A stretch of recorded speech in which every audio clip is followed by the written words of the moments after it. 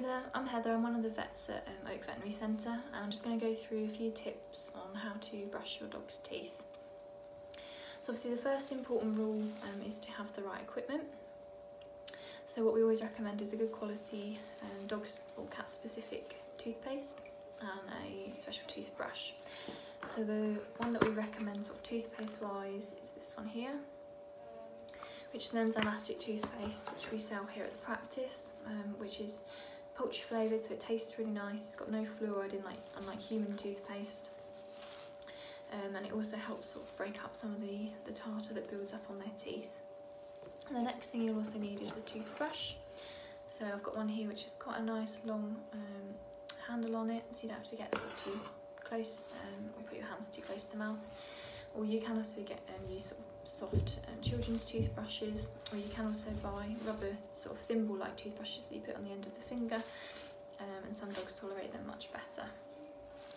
So the next stage is brushing your dog's teeth is partially a training exercise, so you need to get them used to having their teeth brushed before you go ahead, because it can be quite scary for some dogs.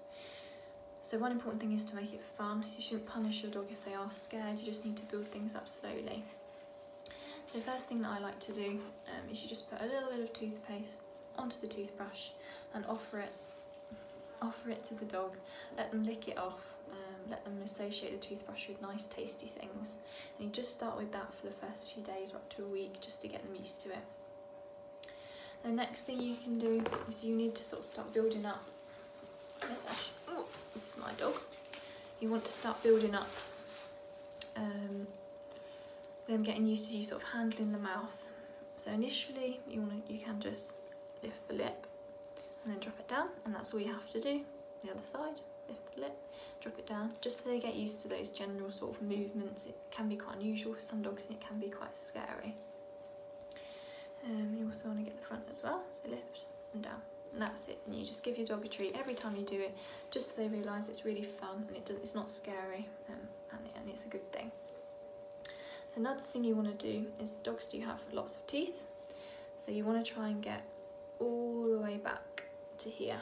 So again, you want to build up that movement. So in some dogs, the Sasha tolerates that really well. In some dogs, you might just want to literally just pull it back a bit and let it drop. Pull it back a bit and let it drop. And you just gradually build up the time you're doing that. And again, the other side. So lift up. Pull it back a bit, let it drop. Pull it back a bit, let it drop. And again, you just gradually build up the time, giving them lots of treats, lots of fuss, make it a really fun exercise. The Sasha's really good. So when you brush the dog's teeth, you only need to do the outside surfaces. You don't need to do the inside surfaces. And you can do it for 2 minutes, just once a day. So again, you don't need to brush their teeth twice a day. So just once a day is absolutely fine. And it's just to stop any build-up of tartar, try and prevent any gum disease, and really try and prevent the need for dentals. So if I just put Sasha forward a bit more, come here, sweet, good girl.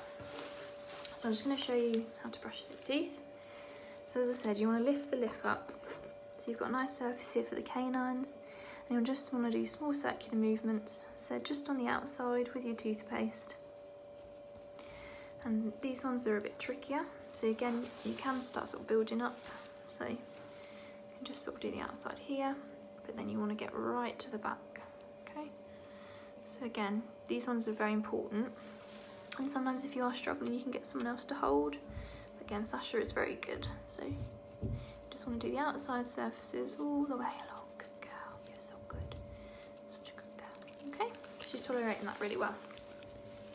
And then so you've got these front teeth here to do, so you can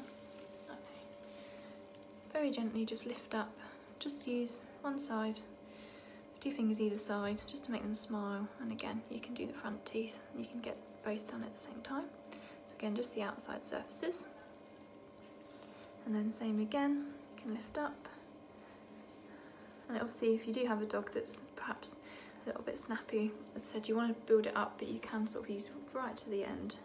So again, outside surface. And then all the way back. Okay, good girl. So all the way back. And you can use the extra long toothbrush. I'm not liking that so much. It's fine, just holding it a bit long, aren't I? There's a good girl. So again, you can get right to the back here. Okay, I'm just gonna let her have a bit of a break because again, she's not liking that so much because I'm holding it a bit long. But they're the main things really, is you want to get right to the back. So you can see here, right at the back, they've got a lot of teeth, so as far back as you can get really. And as I said, you can hold sort of here and then just brush.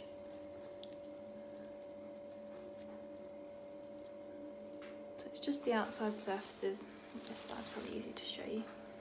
So just the outside surfaces, so all the way to the back, and then slow circular movements for 2 minutes. Yes, you're good girl. If you have any concerns, issues or queries, then feel free to give us a call. We can recommend toothpaste, you can come and pick some up as well.